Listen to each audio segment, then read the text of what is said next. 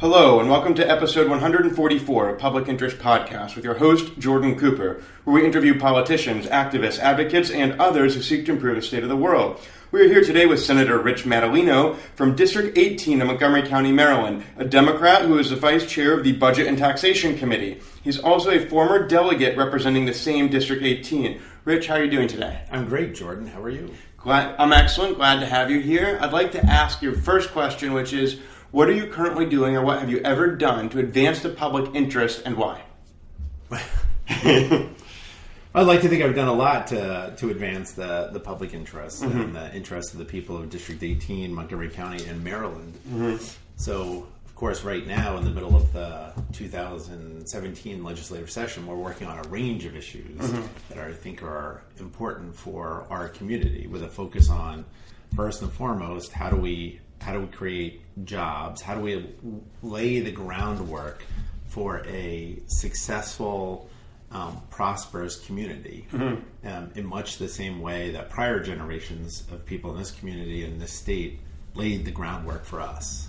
Now, the Montgomery County, Maryland, although increasingly now it's majority minority and there's an increasing variety of across the socioeconomic spectrum, is widely regarded, contains some of the most prosperous communities in the United States. To what extent is it the role, or even is it even possible for the state legislature to help a community become more prosperous on the one hand? On the other hand, given that we already have so many prosperous communities, what is it that you're trying to do? So, when I talk about Montgomery County, I like to refer to it as a non-majority community, because it really is there is no majority. I mean, there are European descendants, there are Hispanic descendants, there are African descendants, there are Asian descendants. I mean, there is a wide range of people from all over the world. Some whose families go back centuries in this community, in this country, and some who just arrived here in the last few months or years. So it is a diverse, amazing community that I think reflects the future of humanity, of us all coming together and finding successful ways to live together and work together. The one thing that I think people in Montgomery County realized long ago was that the success of this community depends upon our single greatest resource, and that's our residents, our people. This is not a part of the country that has natural resources, right? It's a nice place to live. It's a beautiful community. We're not sitting on oil. We're not sitting on gold. What we're sitting on is the most valuable resource: people. Smart, energetic, and inquisitive and inventive people. And how do you make sure that community of people succeeds? I think you do that through what I would broadly call infrastructure, both the educational infrastructure and the physical infrastructure. You need to have a great school system and a great academic community that helps young people develop the skills and helps adults continue to refine their skills for their entire life, because clearly in the 21st century that the idea of constant reinvention and improvement is going to be essential to success. And then you need to have the roads, the water, the electricity, the broadband, all of those things that are essential to keeping the tools that are necessary for success, as well as are critical to quality of life. So you're a budget expert. So actually, it's not just enumerating priorities for this community, but it's figuring out how to pay for them. So can you speak a little bit? You began as a legislative staffer working on the budget for the Maryland General Assembly, and now are widely considered to be one of the most preeminent budget experts in the state legislature. Can you speak about how you developed your budget expertise and how that's relevant to developing adequate intellectual and physical infrastructure to serve your community? Well, I think part of it is just repetition. I had a chance to start working for the legislature right out of grad school. I started as a budget analyst, and so my first job was to dig into the weeds of 2 state agencies and understand the reams of paperwork that goes into their annual submission and how the budget is built and how it's categorized and how to find money in the budget, how to identify money in the budget and what it's being spent on. So part of it is I feel like I have a advantage on many of my colleagues because I had to start in the trenches of the budget. So it gives you a better understanding of how to look at the big picture. Yeah, so you're on the Budget and Taxation Committee, you're the vice chair, and that background gives you a unique perspective. How would you say, I guess, how do your other colleagues approach, I guess, what kind of edge does it give you when you're working with the budget and you have all this background? I guess, how does that help you? For instance, let's look at some of your signature issues. You've worked on passing marriage equality and the death penalty and firearm regulations. How has your expertise in working on the budget helped you advance those kinds of issues? Well, in the end, the budget is a piece of legislation. Okay. So you learn the legislative process at the same time. You learn how to build, and with my role, after I worked for the legislature, I worked for the county government. And part of my responsibilities with the county government was working to advocate for the county priorities in Annapolis. You build coalitions, you build allies, you find common interests, and you try to put together a strategy that gets you where you want to go with whatever your priorities are. So I do think that staff background, because I was originally a budget analyst, then I went into a committee staff role. You got to understand another set of issues and understand the legislative process. Right. So it just It's a unique background to have been able to have come up from the ground up to become a senator. Yeah, but the interesting thing is a name that maybe many people are familiar with, Mike Miller, the current president of the state Senate. He actually started his career as a legislative staff person. He was the staff person to the Prince George's delegation in the mid-1960s. So Nancy Kopp, who's another name that many people in this area will recognize, the treasurer. State treasurer, she actually started in Annapolis as a staff person of the Montgomery County delegation in the 1970s. So before eventually getting elected to the House of Delegates. So it is not an unusual path. I think it does give you an advantage because, in one way, I mean, not to joke too much about it, but you know where everything is when you get to Annapolis. You know where to go find things, and sometimes more importantly, you know who to go to find things. So you are a little more independent. Right. In trying to do some of your research than the new members who are learning their way. And I think one of my skills is I've been willing to help newer colleagues learn those things. How to navigate Annapolis. Yes. So a lot of individuals have the opinion that the budget is all numbers and is somewhat boring, but you're an expert on it. How were you able to maintain your attention on the budget? I mean, how were you able to grow and gain expertise in something that seems quite dry to many of your colleagues? I often joke that the legislature is filled with people who are afraid of numbers. That the type of person who I think politics. And especially electoral politics appeals to aren't necessarily people who are really interested in numbers. So to me, the budget, and remember in Maryland we pass a budget every year, that is the most important policy document of the state. It is where you establish your priorities. Because the legislature has a constitutional power to tax and then to spend those tax dollars. That's basically why it exists. Yes. And that's what the budget is concerned with. But it's also funding your priorities. I mean, our law books are filled with programs and laws that if there's not money behind them to support them or enforce them, that they have little impact. So, for instance, you could say it's against the law to go faster than the speed limit on the highway, but if you don't fund any police officers to patrol the highway, then effectively there is no speed limit. Correct. And we have a number of scholarship programs that have been created over the years for a variety of reasons. And if there's not money behind those scholarship programs, they're not helping anyone go to school. So it's one of those things of the budget is the central policy document of the year. As I alluded to earlier, you do have have had some great legislative accomplishments that have been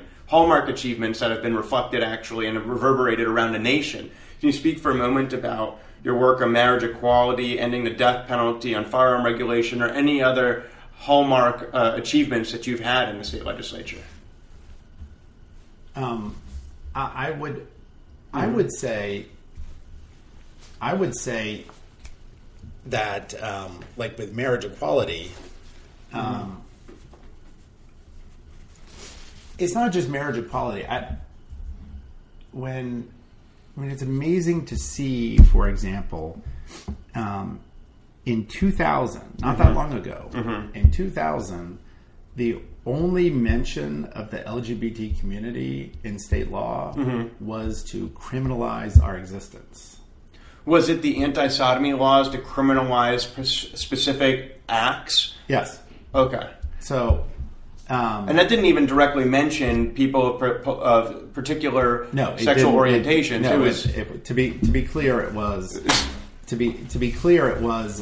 Interestingly, the law was clear, and it covered a range of activities, no matter who was participating in and them. it could have applied to heterosexual. It could have, but there was a court case in Maryland years earlier that specified it didn't apply to consensual heterosexual behavior.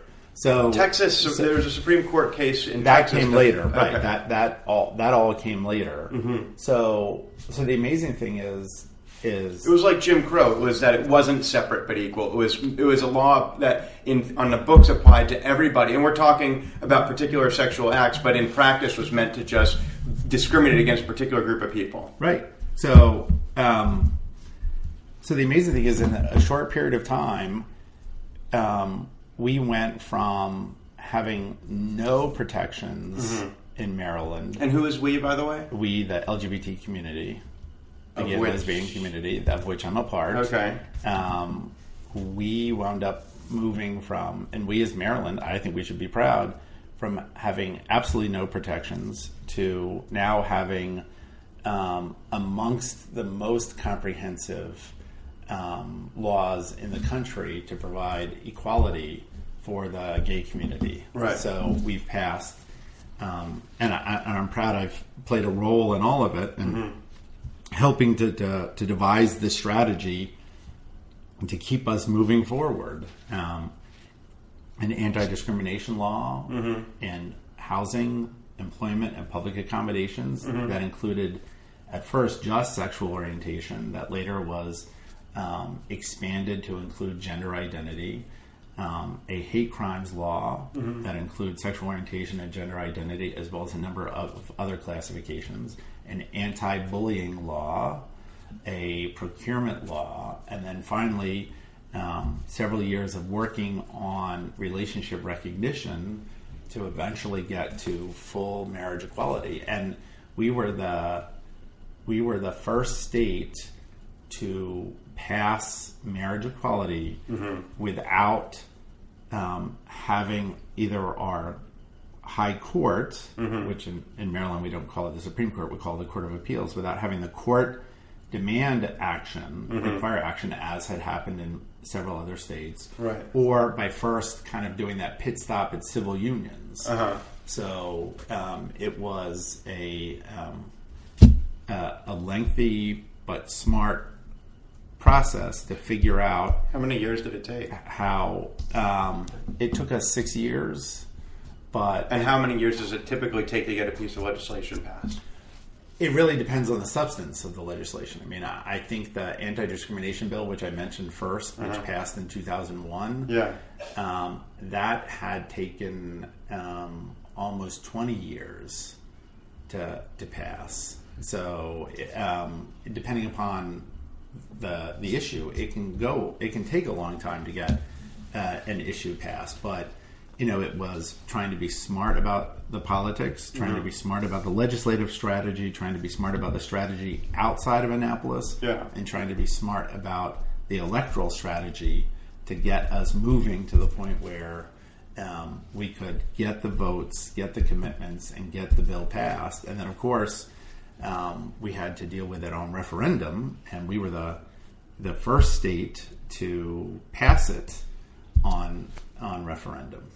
So clearly there are many pieces of legislation that you work on that advance the public interest as you see it, that you benefit from. For instance, in having firearm regulations, it may be your opinion that you're making the community safer not only for other people but also for yourself.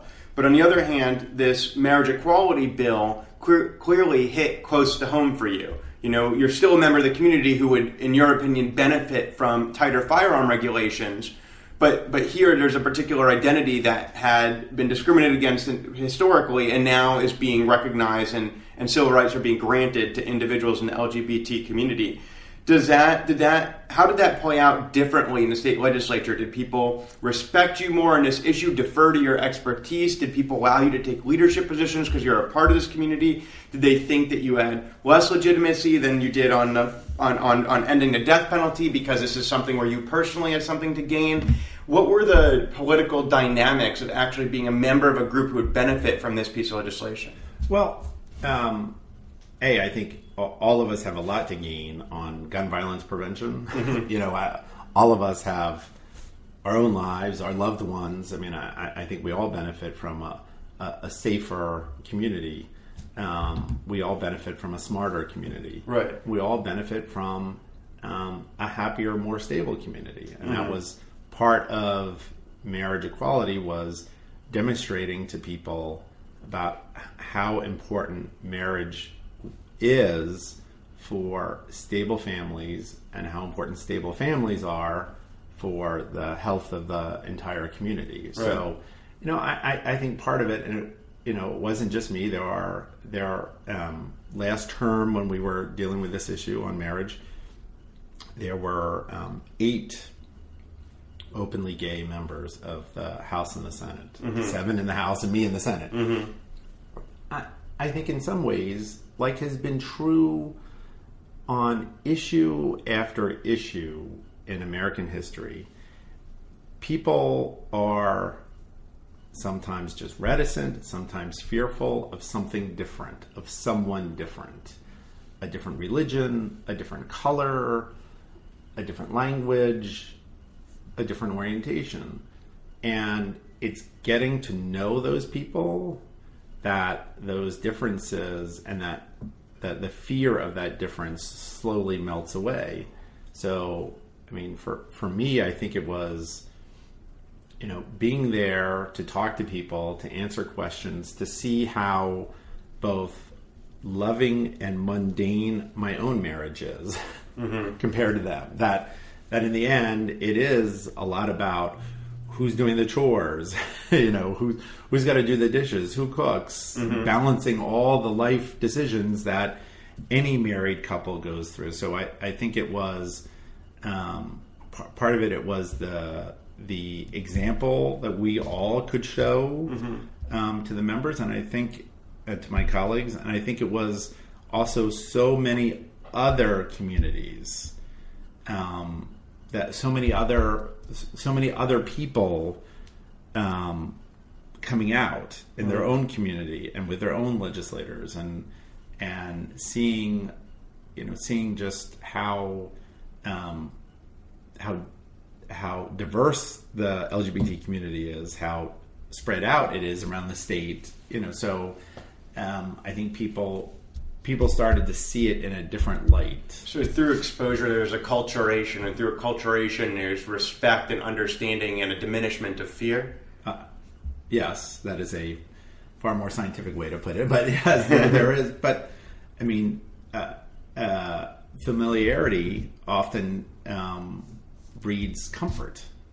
That's the premise of this show, in fact. I'm hoping that individuals who do not have as much exposure to difference are able to experience difference. And even yourself, I have some conservative Republicans or non-political individuals on this show that hopefully some of your strongest liberal progressive supporters may listen to and learn something about.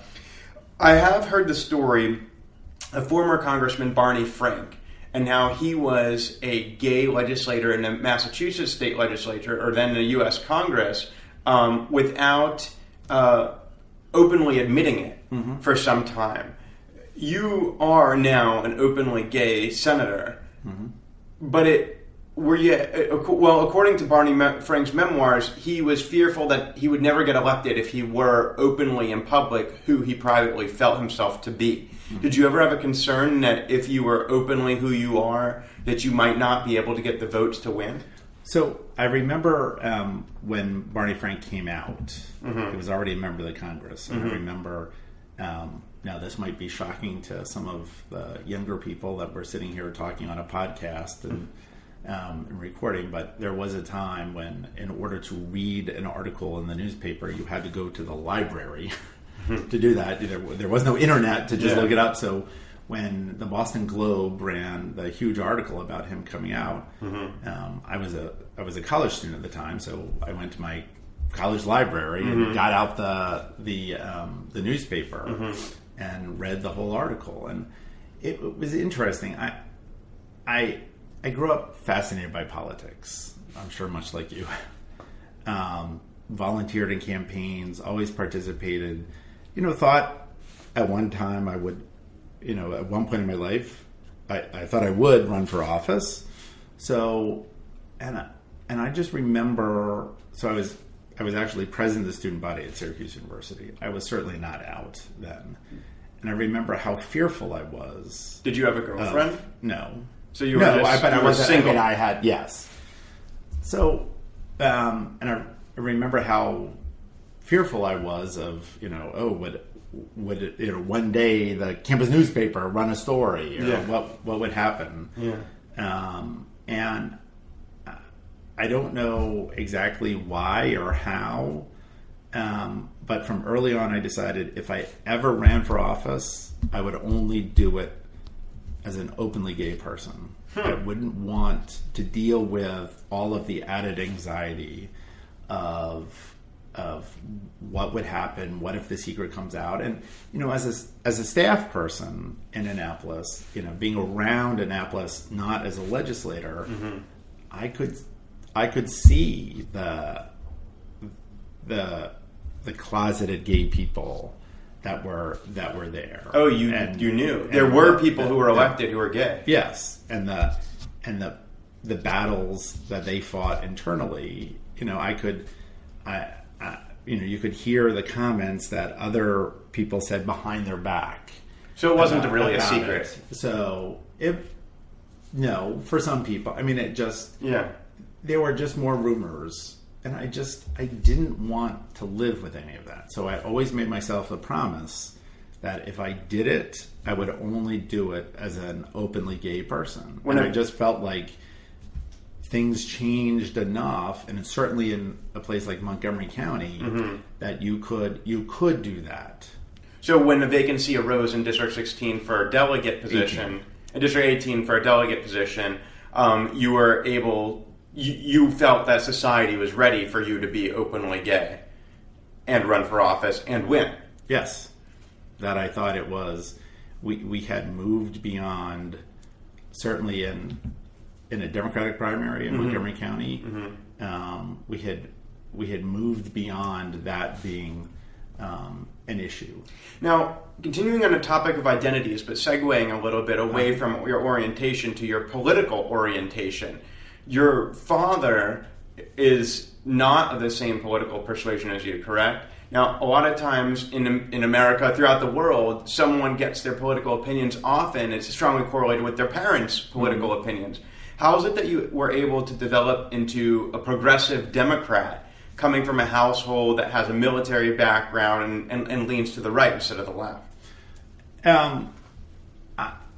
Interestingly, I would say about my parents. My parents are both from New Jersey. They happened to move here, and I grew up in Silver Spring. So I always, how I often talk about my father's political philosophy, he is a traditional Northeastern Republican, libertarian.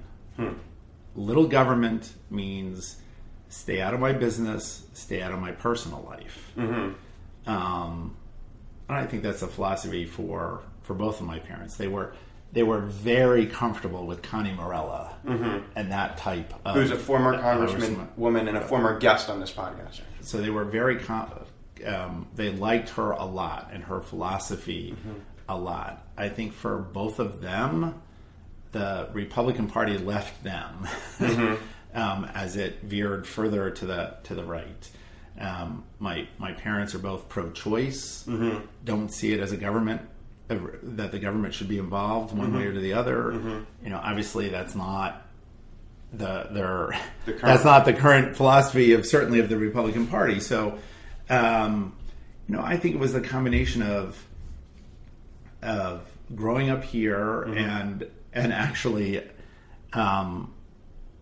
so for high school, while most of my academic career was in the Montgomery County Public Schools, for high school, my parents decided that I should go to Georgetown Prep in North Bethesda, which is a Catholic Jesuit school. And the Jesuits push the a philosophy of being a man for others. And they made us, before it was common practice, we had a service requirement in order to graduate. And so for much of my senior year, every Sunday morning I had to get up and go down to a soup kitchen downtown. And that's kind of when the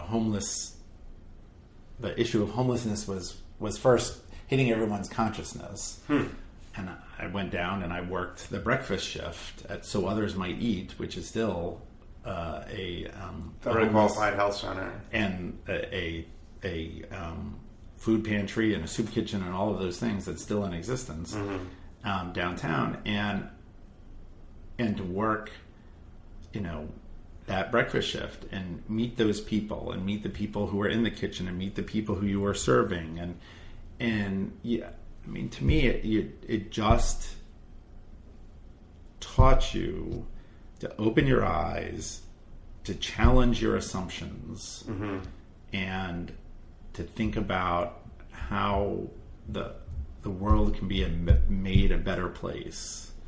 So to me, I think it was that experience that really said, all right, you've got to, just because you were told this was the way, you need to make those decisions for yourself. I mean, one of the things that I think is amazing, this is a horrible digression about Jesuit education, is their ultimate confidence in Catholic theology that they will get you to question it and that you will come back to it. So, which hasn't worked for me, but I think, well, I think Catholic philosophy has changed in a lot of ways, but I think it was that background that made me challenge my own assumptions and to think about how do we build a better world, and what role do you have in it to be a good person for others. And so as we approach the end of this podcast and I ask a final question about, I'd like to ask you to elaborate on that and say, in making the world a better place for others, is that, how have these varied experiences been driving you, both as a desire, as you said, Barney Frank was a role model for you, perhaps you had a desire to be a role model for others more locally, challenging basic assumptions and being able to find empathy and compassion for your fellow man in the soup kitchen and how that may have reverberated elsewhere in your life. So take a moment and speak about why you've given a lot of yourself to public service throughout the course of your life and at the end of the day, what you hope your legacy will be after you have spent a lifetime in public service? Well, I don't know if I'm going to spend a lifetime in public service, but for my work so far, thank you.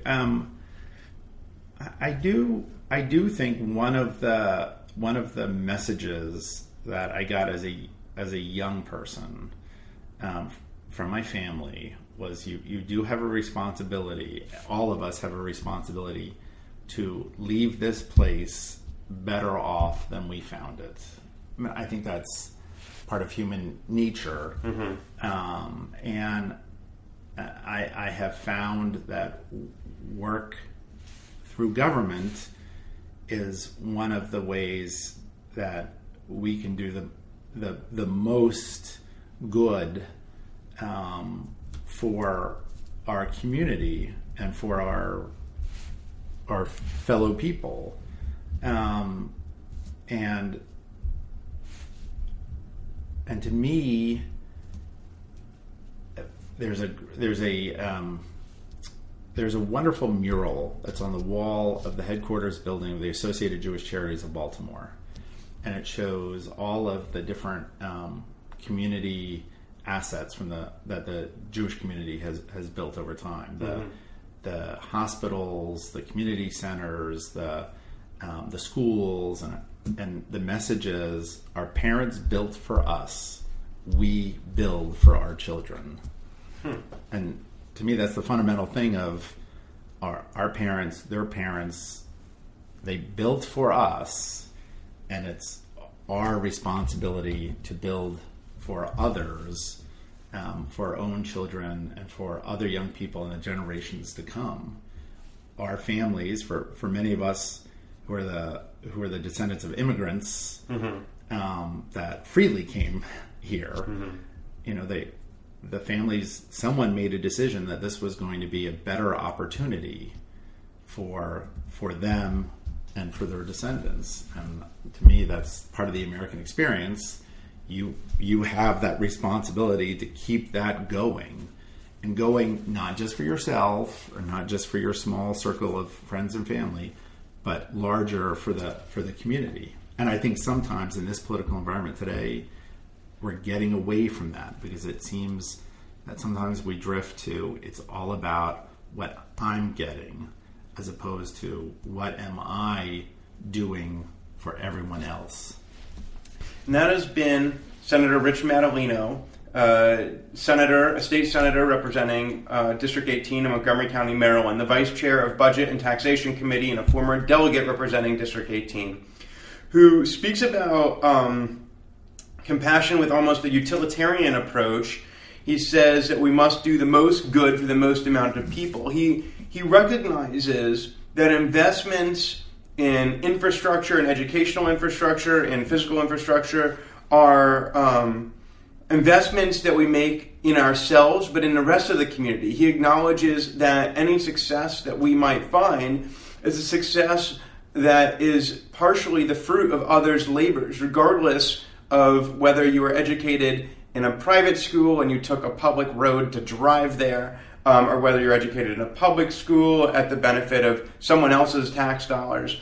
Rich is somebody who has learned the budget inside and out in a state legislature in order to fund his priorities appropriately and the state's priorities appropriately. But he reminds us of a need to serve future generations and to acknowledge that we are the beneficiaries of the efforts and investments of so many others who came before us, that it is incumbent upon us to perpetuate the process of improving society for everyone, and that a more recent trend of retreating into more parochial identities is to the detriment of all, and that we must really see ourselves as an interconnected community within this great nation and this wider world. So, Rich, I'd like to thank you so much for joining us today. I'm thrilled. Thank you, Jordan, for doing it. It was fun to chat with you. And this has been episode 144 of Public Interest Podcast with your host, Jordan Cooper, where we interview politicians, activists, advocates, and others who seek to improve the state of the world. I remind you to subscribe at publicinterestpodcast.com, listen on iTunes, Stitcher, SoundCloud, Blueberry, Player FM, Facebook, Twitter, or LinkedIn. Should you wish to leave a voicemail for Rich, you can call 240-630-0380, and a voicemail will be emailed to him. Thank you so much for listening, and we'll talk to you next time.